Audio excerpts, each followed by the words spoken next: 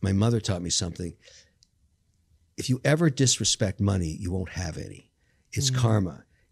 Every dollar I make, I kill myself to make it, and I don't want to lose it. I cry like a baby when I lose $10.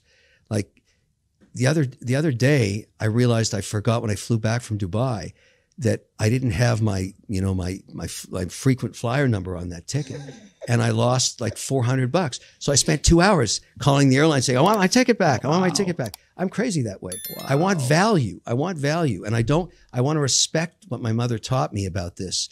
That every single dollar is hard to make, and if you don't respect it, you're going to lose it. I don't waste money. I don't do stupid things. Like when I buy a watch, I'm buying it because I think it's going to appreciate in value, and it does. Yeah. I don't waste my dough on crap. That's the way I look at it. So I care about 600,000, and can I afford to lose it? Yes, but do I want to lose it? Fuck no. That's a lot of money.